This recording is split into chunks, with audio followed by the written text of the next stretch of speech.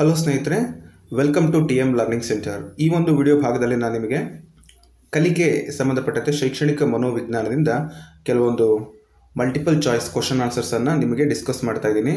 Total ಇಲ್ಲಿ ಅನೇಕ ಪ್ರಶ್ನೆಗಳಿದ್ದಾವೆ. ಅದರಲ್ಲಿ ಬಹಳ ಮುಖ್ಯವಾಗಿ ಪರೀಕ್ಷೆಗೆ ಕೇಳ್ತಕ್ಕಂಥ ಪ್ರಶ್ನೆಗಳನ್ನು ನಿಮ್ಮೊಂದಿಗೆ ನಾನು ಚರ್ಚೆ ಮಾಡ್ತಾ ಇದ್ದೀನಿ ಇಲ್ಲಿ. ಸೊ ಈ ಚರ್ಚೆಯಲ್ಲಿ ಏನಾದರೂ ಲೋಪದೋಷಗಳಿದ್ದರೆ ಕಮೆಂಟ್ ಬಾಕ್ಸ್ನಲ್ಲಿ ಕಮೆಂಟ್ ಮಾಡಿ, ಮತ್ತು ಅದರ ಮುಖಾಂತರ ಎಲ್ಲ ಒಂದು ಕಲಿಕಾರ್ಥಿಗಳಿಗೆ ಏನಾಗುತ್ತೆ ಸಹಾಯ ಆಗಂತೆ ನಾವು ಈ ಒಂದು ಸಣ್ಣ ಒಂದು ಪ್ರಯತ್ನವನ್ನು ಮಾಡ್ತಾ ಇದ್ದೀವಿ ಇಲ್ಲಿ. ಓಕೆ, ಮೊದಲನೇ ಪ್ರಶ್ನೆ ಕಲಿಕೆ ಲರ್ನಿಂಗ್ ಚಾಪ್ಟ್ರಿಂದ ನಾನು ಇಲ್ಲಿ ತೊಗೊಂಡಿದ್ದೀನಿ. ಲರ್ನಿಂಗ್ ಚಾಪ್ಟರ್ ಬಹಳ ಇಂಪಾರ್ಟೆಂಟು. ಯಾಕೆಂದರೆ ನಾವು ಶಿಕ್ಷಕ ವೃತ್ತಿಗೆ ಹೋಗಬೇಕಂದ್ರೆ ಕಲಿಕೆ ಹೇಗಾಗ್ತದೆ ಮತ್ತು ಯಾವೆಲ್ಲ ನಿಯಮಗಳು ಬಂದಿದ್ದು ಮತ್ತು ಅದ್ರ ಮೇಲೆ ಯಾವುದೇ ಪ್ರಶ್ನೆಗಳನ್ನು ಕೇಳ್ಬೋದು ಅಂತೇಳಿ ಈ ಒಂದು ವಿಡಿಯೋ ಕ್ಲಾಸಲ್ಲಿ ನಾವು ನೋಡೋಣ.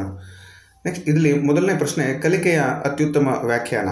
ಕಲಿಕೆಯ ಅತ್ಯುತ್ತಮ ವ್ಯಾಖ್ಯಾನ ಯಾವುದು ಅಂದರೆ ಅನುಭವಗಳನ್ನು ಆಧರಿಸಿ ವರ್ತನೆಯಲ್ಲಾಗುವ ಶಾಶ್ವತ ಬದಲಾವಣೆ, ವರ್ತನೆಯಲ್ಲಾಗುವ ಯಾವುದೇ ಬದಲಾವಣೆ, ದೈಹಿಕ ವಿಕಾಸದಿಂದ ವರ್ತನೆಯಲ್ಲಾಗುವ ಶಾಶ್ವತ ಬದಲಾವಣೆ, ಶಿಕ್ಷೆಯಿಂದ ವರ್ತನೆಯಲ್ಲಾಗುವ ಯಾವುದೇ ಬದಲಾವಣೆ. ನೋಡಿ, ಇಲ್ಲಿ ವರ್ತನೆಯಲ್ಲಿ ಆಗುವ ಯಾವುದೇ ಬದಲಾವಣೆ ಅದನ್ನು ನಾವು ಕಲಿಕೆ ಅಂತ ಹೇಳಲ್ಲ, ನಮಗೆ ಧನಾತ್ಮಕವಾಗಿ ಬೇಕು.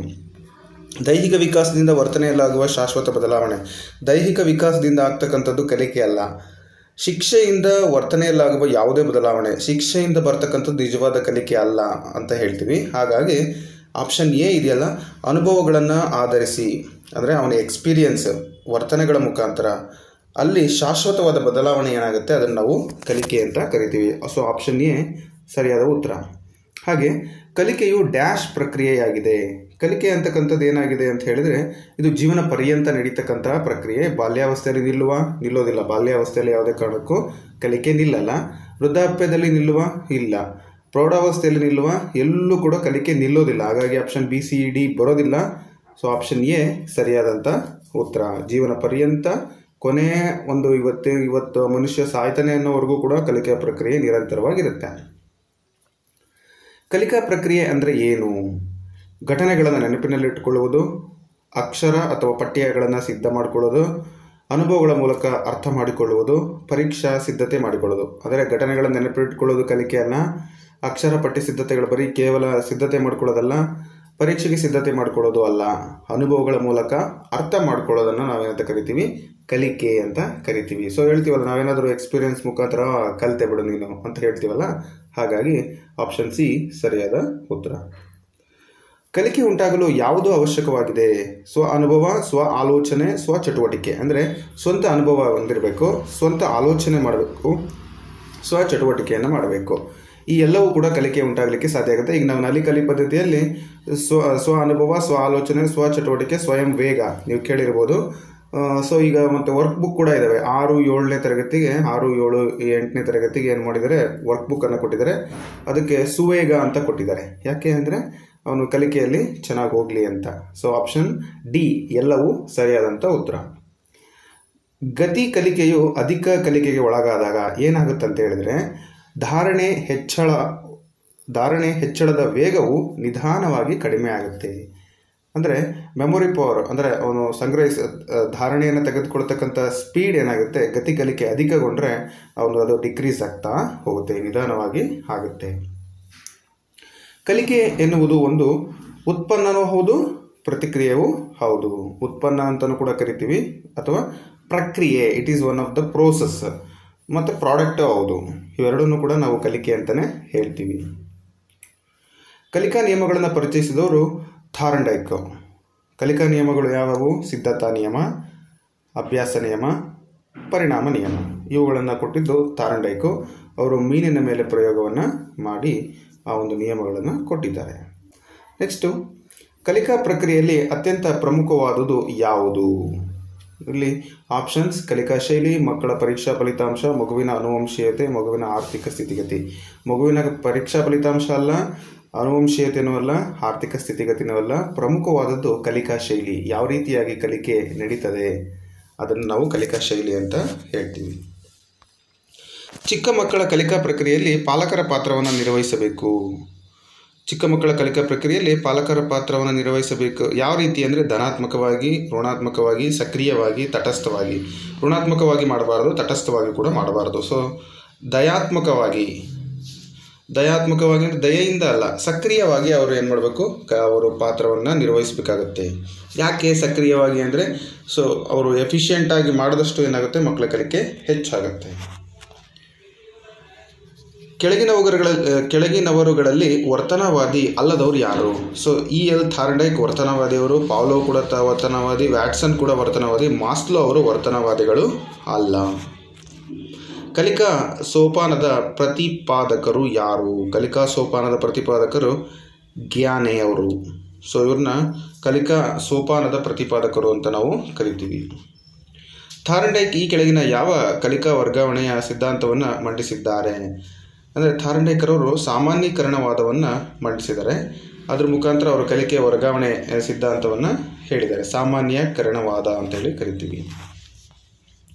ಪ್ರಚೋದನೆ ಮತ್ತು ಅನುಕ್ರಿಯೆಗಳ ನಡುವೆ ಬಂಧವೇ ಕಲಿಕೆ. ಪ್ರಚೋದನೆ ಮತ್ತು ಪ್ರತಿಕ್ರಿಯೆ.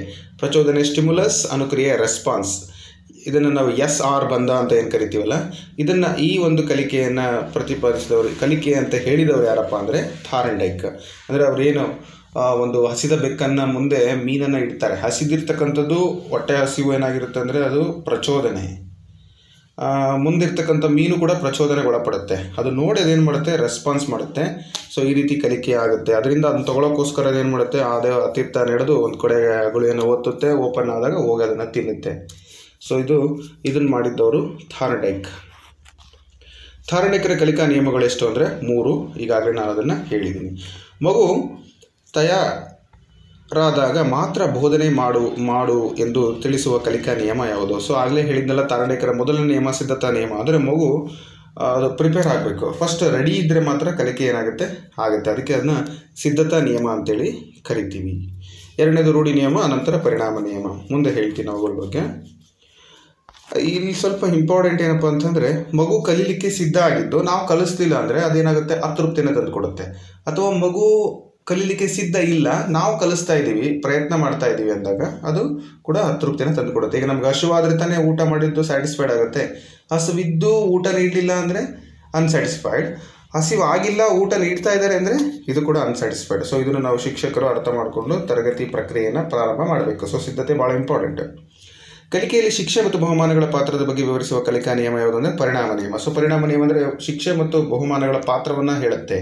ಹೇಗೆ ಅವನು ಕಲಿತಕ್ಕಂಥ ವ್ಯಕ್ತಿ ಸರಿಯಾದ ಕಲಿಕೆಯನ್ನು ಅವನು ಯಶಸ್ವಿಗೊಳಿಸಿದ್ದಾನೆ ಅಂದರೆ ಅವನಿಗೆ ಬಹುಮಾನ ಕೊಡಬೇಕು. ಆಗ ಅವನ ಕಲಿಕೆ ಇನ್ನಷ್ಟು ದೃಢೀಕರಣ ಆಗುತ್ತೆ. ಮುಂದೆ ಅದು ಮತ್ತು ಅದೇ ಥರ ತಪ್ಪು ಮಾಡಿದಾಗ ಶಿಕ್ಷೆ ಕೊಡೋದ್ರಿಂದ ಅದು ಆ ಒಂದು ಕಲಿಕೆ ಮತ್ತೆ ಕಂಟಿನ್ಯೂ ಆಗಲ್ಲ, ಅಂದರೆ ಬ್ಯಾಡ್ ಎಫೆಕ್ಟ್ ಆಗೋದಿಲ್ಲ ಅಂತೇಳಿ ಅದನ್ನು ಪರಿಣಾಮ ನಿಯಮ ಅಂತ ನಾವು ಹೇಳ್ತೀವಿ. ಸೊ ನೆಕ್ಸ್ಟು ಬಳಸುವ ಮತ್ತು ಬಳಸದ ನಿಯಮವನ್ನು ಹೊಂದಿರುವ ಕಲಿಕಾ ನಿಯಮ ಇದಾಗಿದೆ. ಬಳಸುವ ಮತ್ತು ಬಳಸದ ನಿಯಮವನ್ನು ಅಂದರೆ ಸಿದ್ಧತಾ ನಿಯಮ, ಪರಿಣಾಮ ನಿಯಮ, ಅಭ್ಯಾಸ ನಿಯಮ. ಸೊ ಇದನ್ನು ಅಭ್ಯಾಸ ನಿಯಮ ಅಂತ ನಾವು ಕರಿತೀವಿ. ಬಳಸುವ ಮತ್ತು ಬಳಸದ ನಿಯಮವನ್ನು ಹೊಂದಿದೆ, ಅಭ್ಯಾಸ ನಿಯಮ ಅಂತ ಹೇಳ್ತೀವಿ. ಬಂಧ ಮನೋವಿಜ್ಞಾನವನ್ನು ಪ್ರತಿಪಾದಿಸಿದವರು ಯಾರು? ಸೊ ಬಂಧ ಅಂದರೆ SR ಬಂಧ ಅಂತ ಹೇಳಿದಲ್ಲ, ಥಾರ್ಂಡೈಕ್. ಆ ಒಂದು ಮನೋವಿಜ್ಞಾನವನ್ನು ಅವರು ಪ್ರತಿಪಾದನೆ ಮಾಡ್ತಾರೆ. ಆಧುನಿಕ ಶೈಕ್ಷಣಿಕ ಮನೋವಿಜ್ಞಾನಿಕ ಪಿತಾಮಹ ಯಾರು ಅಂದರೆ ಥಾರ್ಂಡೈಕನ ಆಧುನಿಕ ಶೈಕ್ಷಣಿಕ ಮನೋವಿಜ್ಞಾನದ ಪಿತಾಮಹ ಅಂತ ಕರಿತೀವಿ. ಥಾರ್ಂಡೈಕ್ ಪ್ರಯೋಗದಲ್ಲಿ ಬೆಕ್ಕು ಏನಾಗಿತ್ತು, ಬೆಕ್ಕು ಪ್ರಯತ್ನಗಳನ್ನು ಮಾಡಿತ್ತು, ಹೌದು. ಪ್ರಮಾದಗಳನ್ನು ಮಾಡಿತ್ತು, ಹೌದು. ಪ್ರಯತ್ನ ಹೆಚ್ಚಿದಂತೆ ಪ್ರಮಾದ ಕಡಿಮೆ ಮಾಡಿತ್ತು, ಹೌದು. ಪ್ರಯತ್ನ ಹೆಚ್ಚಾದಂತೆ ಪ್ರಮಾದಗಳು ಹೆಚ್ಚಾಯಿತು, ತಪ್ಪು. ಸೊ ಆ್ಯಕ್ಚುಲಿ ಏನಾಯ್ತಂದರೆ ಇಲ್ಲಿ ಹೌದು, ಪ್ರಯತ್ನಗಳನ್ನು ಮಾಡಿತ್ತು, ಪ್ರಮಾದಗಳನ್ನು ಕೂಡ ಮಾಡಿತ್ತು. ಪ್ರಯತ್ನ ಹೆಚ್ಚಿದಂತೆ ಪ್ರಮಾದ ಏನಾಯಿತು, ಕಡಿಮೆ ಆಯಿತು. ಅದು ಬಹಳ ಮುಖ್ಯವಾಗಿ ನಾವು ಇಲ್ಲಿ ಗಮನಿಸಬೇಕಾಗಿರೋದು ಕಲಿಕೆಯಲ್ಲಿ ಆಪ್ಷನ್ ಸಿಯನ್ನು ಗಮನಿಸಬೇಕು. ಸೊ ನಾವು ಎಷ್ಟು ಪ್ರಾಕ್ಟೀಸ್ ಮೇಕ್ ಮ್ಯಾನ್ ಪರ್ಫೆಕ್ಟ್ ಅಂತೀವಲ್ಲ, ಆ ನಿಯಮವನ್ನು.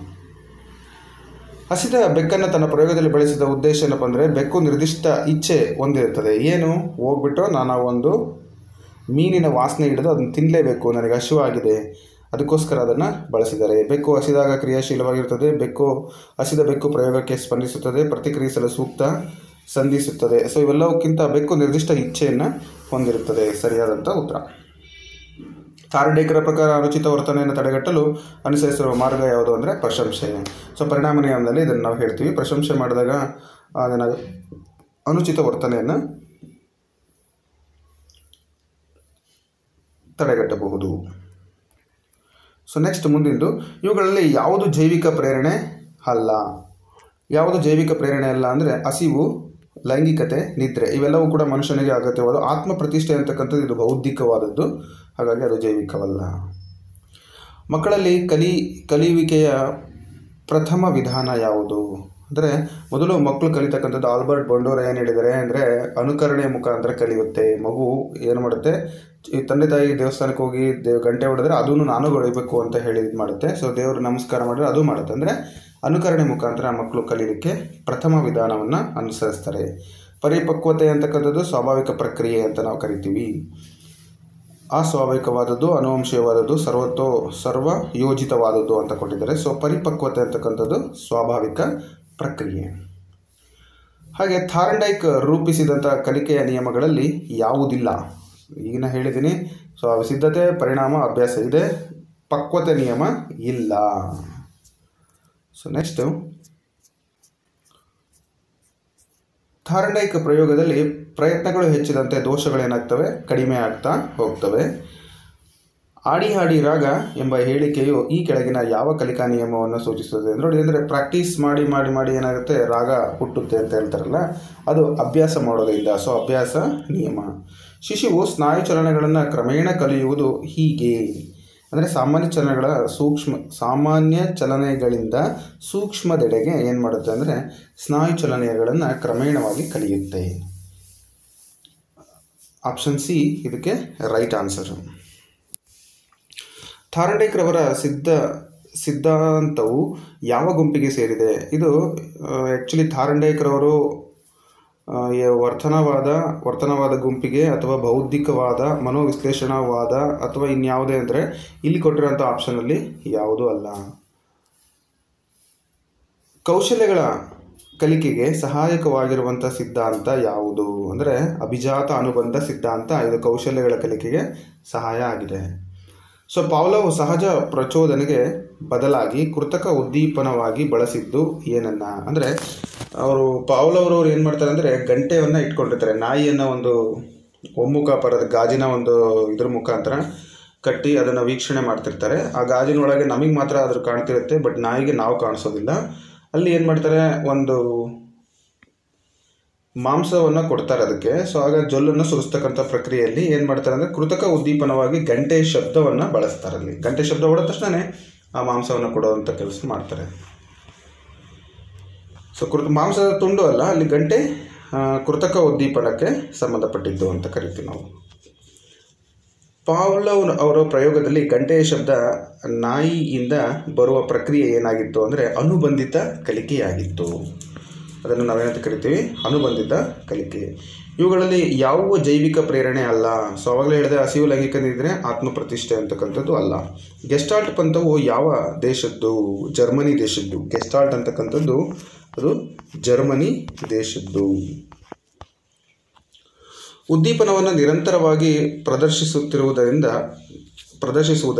ಆಗುವ ವರ್ತನೆಯಲ್ಲಿನ ಬದಲಾವಣೆಗಳನ್ನು ಈ ಕೆಳಗಿನಂತೆ ಹೆಸರಿಸಲಾಗುತ್ತದೆ.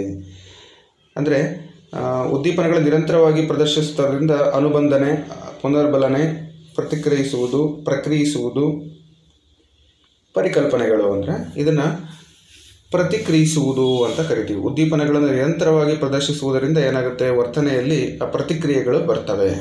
ಅದಕ್ಕೆ ನಾವು ಪ್ರತಿಕ್ರಿಯೆಗಳು ಅಂತ, ರೆಸ್ಪಾನ್ಸ್ ಅಂತೇಳಿ ರೆಸ್ಪಾನ್ಸ್ ಕೊಡ್ತಕ್ಕಂಥದ್ದು ಅಂತ ಕರಿತೀವಿ.